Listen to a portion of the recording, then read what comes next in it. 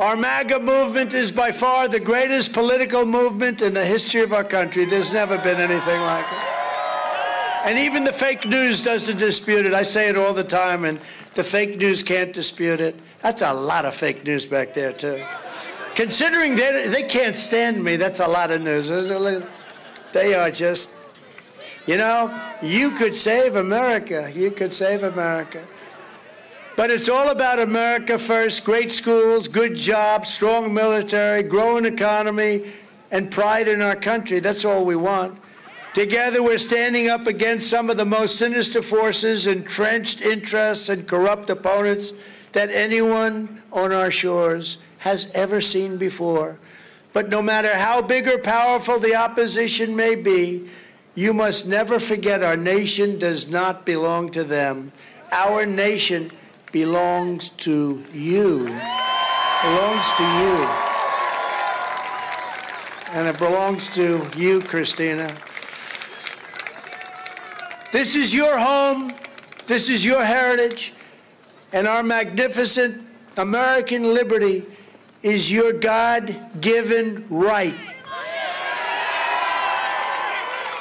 From Phoenix to Tombstone, from Flagstaff to Florence, from Mesa to Yuma to the Red Rocks of Sedona, we stand on the shoulders of red-blooded American patriots who poured out their heart, sweat, and soul for our country and for our freedom.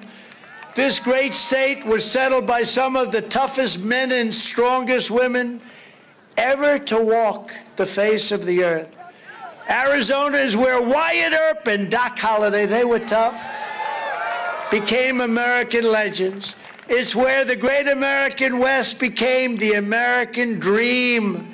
And Arizona is the state where generations of pioneers and prospectors, miners and ranchers, cowboys and cattle hands, marshals and lawmen, tamed the frontier, braved the blazing sun, and showed the entire world how the West was won. So big, so important. They gave everything they had to make America into the greatest country in the history of the world, and we will never let any socialist or communist movement take that away from us.